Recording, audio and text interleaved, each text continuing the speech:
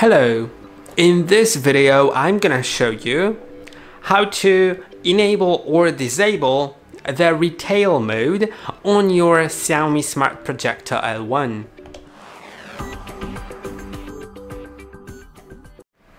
To do it, click on the settings button on your remote. Now go to all settings and go to system. Now if you go to system, you can go all the way down, almost all the way down, and find retail mode. You can enable it by clicking on continue, then set it to on. Now retail mode is on.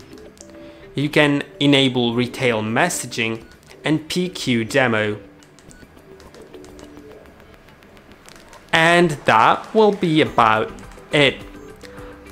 I'll disable the retail mode now, and I hope that this video was helpful.